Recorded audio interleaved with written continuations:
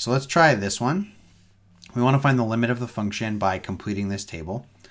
So it's the limit of x divided by the square root of the quantity x plus 9, all of that minus 3, and the limit as x approaches 0. Now if you plug in 0, you'll see 0 plus 9, that's 9. Square root of 9 is 3. 3 minus 3 is 0. So we get 0 in the denominator and 0 in the numerator. And we can't have that. That's an indeterminate form.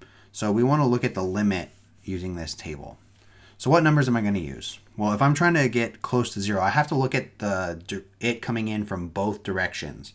So I have to look at it coming in to 0 from numbers to the left of it on the number line and numbers from the right of it on the number line. And so I'm gonna pick some numbers. Let's go like negative 0.25, negative 0.1, negative 0.01, negative 0.001, right? So those are getting closer and closer to 0. They're getting smaller and smaller in the negative direction.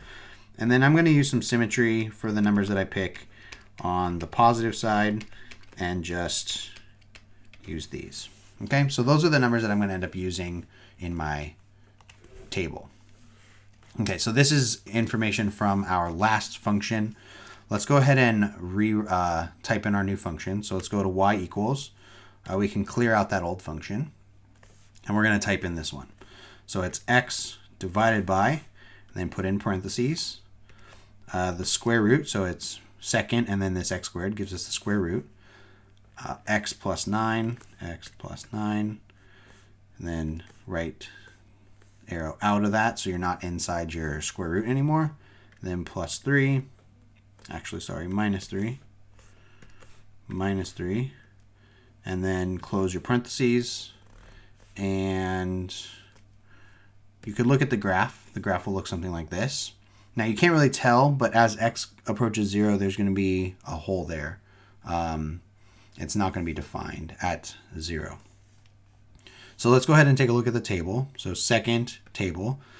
And we can delete all of these values. So just delete these values out of our table because that's not the numbers that we want to use anymore.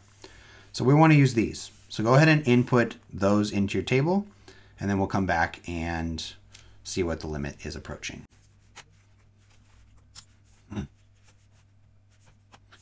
Oh, one thing to note, when you're entering in negatives in here, using your calculator, you can't use the subtraction sign. You have to use this minus, this negative sign here.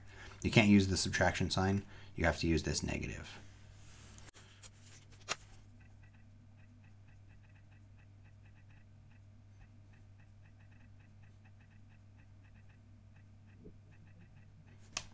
Okay, so now that we've entered all of our values into our table, let's go ahead and start our reveal. Let's look at what the limit is approaching.